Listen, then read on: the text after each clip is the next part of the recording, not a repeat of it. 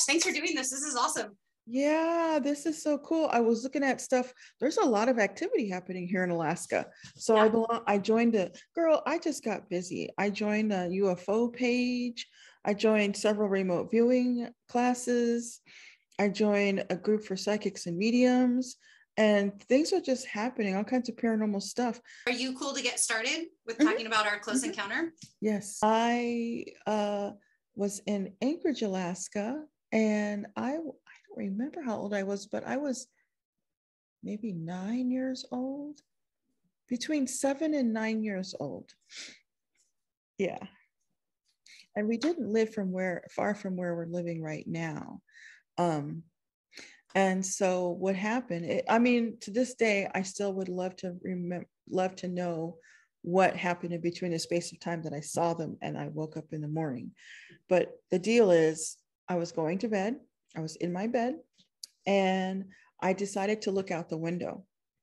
And when I looked out the window, I saw 3 forms. I saw 2 like string bean looking characters. And then I saw one that looked like it was a ghost, but it wasn't like a ghost. It was like the cartoon character version of a ghost that looked like it had a sheet over its head with 2 eyes. And I thought, I was freaked out. So I just kept, I was looking at him, and then I got back in the bed and I put the covers over my head and I was like, oh my God, oh my God, oh my God, what is that? And then I fell asleep that way.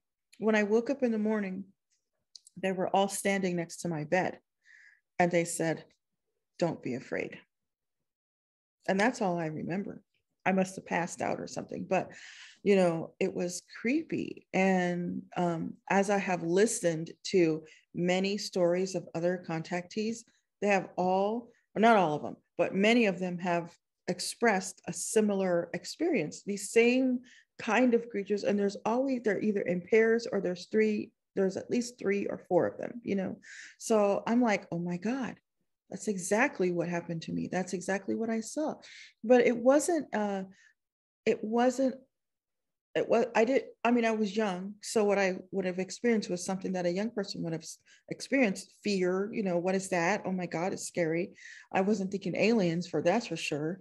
But since the future, I've heard all these similar stories and I'm like, oh my God, that's exactly what I saw, So I'm not ready to be reminded, or I have been reminded, and I've just been like what I do with my sound healing work and all the other work that I do, plus my desire to be a part of the galactic community, and all that kind of stuff. So yeah. So it's not a long story. Yeah. That was it. And then I've just been working to get, to have a memory of the experience between when I saw them and when I woke up, like it was wiped from my memory. And I know that now because that's what they do, Mm-hmm. So do you, the figures that looked ghostly, did it look white? I'm just curious. Oh, they were all white. They were all white. Okay. They were all white. Yeah. Yeah. And again, in my eye, that's what they looked like then, but maybe now, yeah, maybe I might notice some different variations of color, but everybody that I've heard, they all say the same. There were these white figures or whatever. And I'm like, wow. Or they'll say they look like the grays or something like that, but there's 2 of them and 1 of these and 3 of these or whatever. And I'm just like, okay, so, I didn't imagine that happened, Yeah. That really happened. Do you think about this often, or do you feel like it has influenced the path that you've taken in life? I'm pretty sure it has now. I'm pretty sure it has influenced the path that I've taken in life. But in the back of my mind, I feel like I'm in a space of continual, like, I don't need to feel like obsessed to want to figure it out now. Now I just feel like, you know what, I'm in constant communion. I channel, I do this work. So I know that I'm in constant communication, and whatever they told me, I'm on the path of doing that thing, that work that they gave me to do. So I feel somewhat settled in that. Like every now and then I do think about it. Sometimes I even forget that it even happened until I hear that. And I'm like, oh yeah, that's right. Yeah. And at one time, like I'd say 10 years ago, I was going, oh my God, I need to remember. But then I realized I'm giving too much energy to it, just because, I could do a hypnosis or something like that. But I think the idea is for it to unfold, to rest in the knowledge that yes, it happened. Yes, communication was given. Maybe other things were given. Like there's always been this lump on the back of my neck. And I don't know what it is, but it doesn't feel like it belongs there. Other people, whenever I would go to get my hair done, they would say, oh, what is that knot on the back of your neck? Well, I mean, this from years and years and years ago. So maybe that's an implant. I don't know. But I'm not worried about it. I'm not worried about, I'm alive.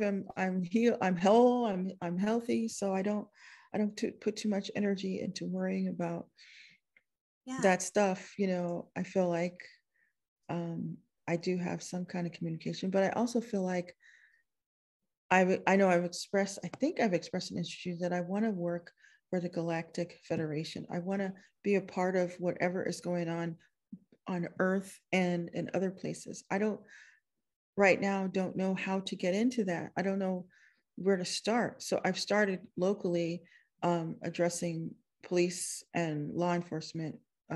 Hey, do you need psychic mediums? Do you need people for paranormal investigations and stuff like that?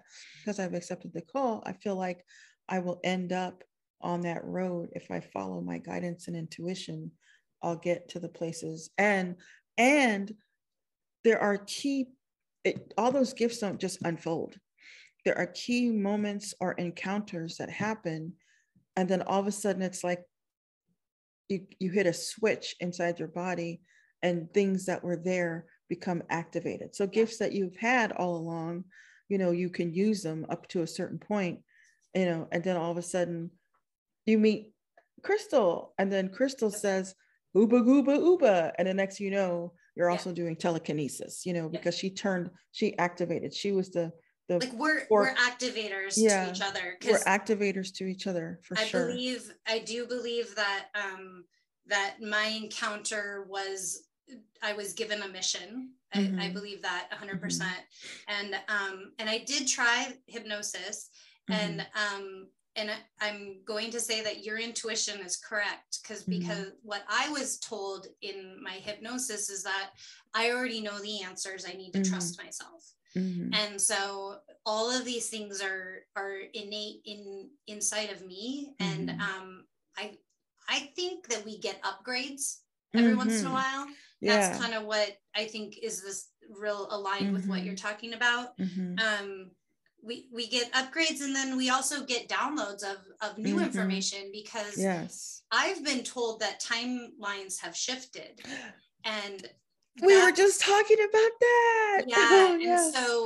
So that's why my call to record you and others, there's other people that I'm talking to, they're all aligned on their mission, but I believe that bringing us all together in this way and in this format where we can share it with other people, I'm being told that broadcasting the information on YouTube or however we want to get it out is really important, because then it calls we all connect. We need to connect now. This is the time when we need to come together and each do the parts of our mission, because we're all like little puzzle pieces for each other. And that's what I've seen. I did a vocal alchemy class, and I'll be doing a vocal alchemy class once every second Tuesday of the month. But on Sunday, I did a little class, and I did a talk with this Adams Center here in town, and one of the women said, yes, the timeline has shifted, and we've all accepted to be here on this particular timeline. But when she said that, it was an activation for me. I've been just thinking about it, because when the pandemic started, I was sitting in my room and I was feeling some kind of way. I don't remember, but I was overcome by this feeling of this joy and this lightness and this feeling of just beautiful energy. And it was saying, hey, do not for one moment allow yourself to be synced into that fear. There's an energy of fear and doubt and devastation. And if you allow yourself to go into that, you will see yourself living in that way. you should be happy and joyful, talk about healing and health and wholeness, see the positive, see the upside. When people talk to you about life, talk about your business and how it's doing great, talk about how you see yourself in the future, wealth, money, love, happiness, joy, because that life is going to continue going on. And anybody who's talking about the end of the world, you get away from them, because it's the end of their world, not yours, and there's a whole mass of us who are shifting into a consciousness and reality of here, and those of us who are going in the complete opposite direction. And so when she said that, it reminded me of what they told me at that time. And then I was like, wait a minute, I'm constantly choosing timelines. It just all of a sudden it became super real to me that my decisions aren't just, and they're important, but now they become even more so important, because every time I choose, I shift. Every time we make a choice in this moment and these days, we're shifting. That's how fast it's happening now. Every decision I make to do the right thing, or for me, is a shift into the reality that I want to be in, and so I have to constantly be focusing on what I want and not what I don't want. Otherwise, poof, I find myself over there. So the revelation of that is so, it just fills me with a lot of good feeling, knowing that nothing is as it seems. Yeah. Everybody's talking about some things, but nothing is as it seems. And you're kind of walking in this world of like, you're walking in between worlds, you get to be, I don't know, I can't explain it, but I think you know what I'm saying. So yeah. I know. Yeah. I've explained it as I feel like I have one foot on one side and one foot on the other side, like I'm straddling or bridging two worlds, because I know that I'm a conduit, I'm a connector, and I connect through water, and crystals and any form of water. Yeah, I love water. Yeah. One of the crystals and water and sound. Sound is a big deal. And I think, I probably connect through water. I think you connect through sound so viscerally. And I think that that's how you're broadcasting. Do you know what I mean? How that's part of your mission. Yeah. I think it's really beautiful. Yeah. Well, the alchemy class I'm teaching, this class that I'm doing now it feels so good, because everybody there is on key. They're on point. I've never been in a class where everybody was like so ready and they're experiencing it. Like I just remember that I have had to spend so much time just trying to I'm talking to them. I'm like, okay, this is how it goes. And they're just kind of like, I don't know. Okay, yeah, I kind of felt. They're like me. No sound will come out. I can't even like. Yeah, they're like, yeah, okay, well, I can feel their energy though. Like they might even be expressing something about it, but I can feel that they're like, yeah, okay, this was fun. But this particular group, these are my warriors. These are the people that I'm training to go into the future. Like I was activated to talk about all the things that we can do with our vocal alchemy, but in doing so, I was like, oh my God, we actually quite might do it. So we did energy manipulation in the class with our voices, and these people did not bat an eye. They were like, yep, let's do this. I said, let's do it. They were like, all right. And they did it. That's awesome. And it was not like rocket science. And I was like, wow, but they are advanced metaphysician type people. They're people who they go to the Atom Center. They've been listening to people talking about this stuff for years. They're very open. Ready. They're very open. They were ready to receive this information. I feel like I'm in the right place doing the right things and stuff. And so it's slower than I want it to be, but it's happening, Yeah. So yeah. And I think like this episode in the season that I'm producing right now, I'm calling it Finding the Way. And I feel like that you are exactly where you should be, because we're all right now finding the way. We're finding the way to where the new way will be, because the old way wasn't working. So now we're finding our way. And and I think that I think through creative expression is a really good way to find the way, you know. And, Yeah. My very last question that I have is, have you ever made a piece of art or something that represented your encounter? I've made several. I've made several, and I continue to make them. They show up. They just show up in my work. So the one about the fear that I just recently did with the sequins, absence of fear. That's what it's called. And the two beings of light, and they're helping relieve of the absence of fear. And then I did an energy painting years ago that I sold at a market, and it was called Beings of Light. And it was interesting because at first glance, it looks like just some paint stripped up and down on a paper. But as soon as I looked at it, I said, oh my God, these are beings of light. Yeah. And there was a shaman woman at the market, and she said, I want that. You know, she bought it. That's, I mean, I'm a little, I'm loving that, because I also call them beings of light. And I didn't even, you know, like, that's just what in my mind, I always had the question of like, what is this light? What was that light that I saw? Because it wasn't like any other light I had seen. And so, and then when I went to Altai and we were opening a portal, the beings that we were working with, that we were referred to by the shaman as the illuminated beings. And that was very aligned for me because it felt like the same beings. Yes. And so I think I think the light, and when people say like you're guided by the light or something, I believe that is, you know, be the light. They say, they're always telling me to be the light, be the light, be the light. So I'm like, okay. And what that means is just be the light, you know. And I'm just like, okay. It's not always so easy, but I know, right? It's simple. It's I've gotten the message of simple many times. And I have some others like that I did their healing paintings, and they're not, I believe this, you know, I believe this healing work was given to me by them. So I do that. I have a language that I write in. I'm just looking at some of these.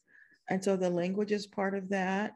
A part of the messages from them. I think the visuals are part of this. I think that art and song and dance and all of that is a part of this. And I'm just trying to, you know, one by one, fill in the gaps, and hopefully these things will inspire other people to either, you know, because like you mentioned, everybody, there's so many people that fight it, you know, and I think there's a lot of people who have innate abilities in whatever it is, but it doesn't fit the mold of what they were maybe born into in this realm. You know? And so they freak out. They're like, oh my God. I know a lot of people struggle, but only, and I don't want to say only in America, but I feel like tribal people, Aboriginal people, hold on, I'm trying to, there you are. Okay. Of different cultures and all over the world, they knew about this stuff. They understood it. And so when it happened to people, the people could say, hey, yo, I know I wasn't one of the people that got contacted, but homeboy down there in the streets or in the jungle, he did. So send Kunta Kinte on down to the shaman up here so he could get treated, because, you know, I don't think there was a tolerance for, you know, allowing people to just run around being crazy. They were like, oh no, he's not crazy. He sees the spirits. So send them to this place. And then they interacted with these people as people who see the spirits, people who know stuff. They had great power. They had great magic. They just needed someone to help them to understand it. But here, what we do is we scare the crap out of people. And we say, if you hear voices, you need to go get some electroshock, and you need to take medicine. You need to go to the insane asylum, where they're going to pretty much treat you like an animal, and you're going to have to stay in a bed and be strapped to it and eat pills all day. And we're going to study you. We're going to try to figure you out.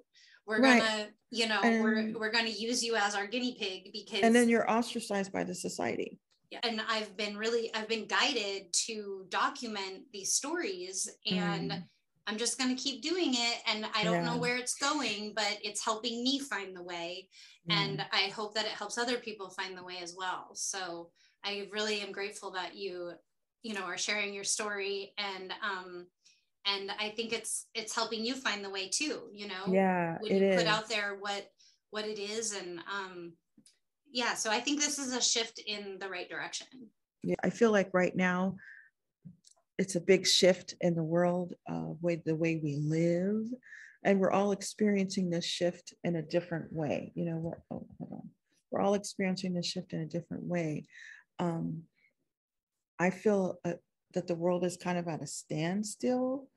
On one hand, we are like, it's almost a kind of cognitive dissonance where we know like, something is going on, but we just figure if we ignore it, we won't be bothered by it.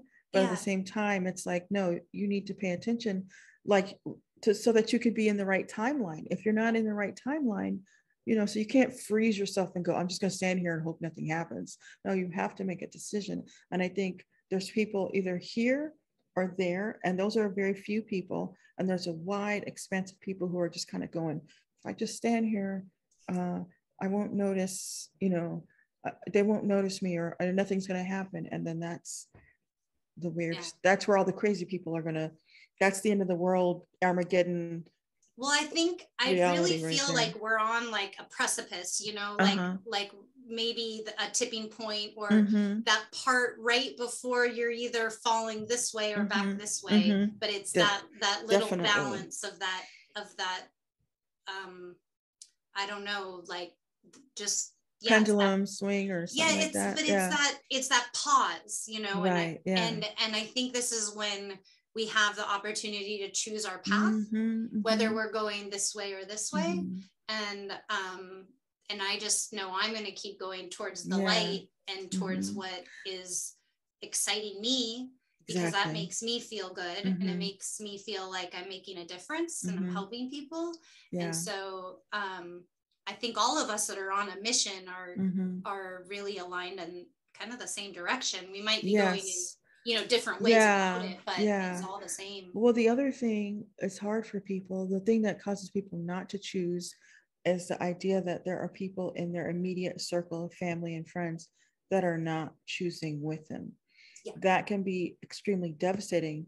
Like, if you're not super close to your parents, then it's not, or you're like, well, but if you are, it's heartbreaking because you feel like it's this ecstasy feeling where you're being led off into this light, and you would love for them to go with you, but they don't even see it. They don't even see it, you know, so you just sound like somebody who's losing their mind, right? Totally. Exactly. And then there's their friends who are just kind of falling away because they're like, I don't know what they're into. And it's not like you have to do this. No, it's like you just rise, you live the life you're living, you're going about your business. And it's the opposite of be like when you're a Christian and you want to proselytize everybody. It's the complete opposite of that. Because then this way you just float towards the light. You just continue to live, do the best you can. And then you look back and you say, but they're not coming. And you also know at the same time, it has to be their choice. Well, I know from personal experience that when I feel something really strongly that I should or shouldn't do something, just whatever it is, and when I don't listen to myself and I go against it, there's always massive repercussions. And it isn't even so much like one thing. It'll be a bunch of things that'll almost come at me like an artillery, like, hey, that's the wrong choice. Don't do that. You know? So, and then I know I've had to like really stop then and be like, okay, I just made the wrong decision. I know it because I know, like, I know inside myself I made the wrong decision. How do I go now back on track? And I do believe that we can all get back on track. I have that belief in me.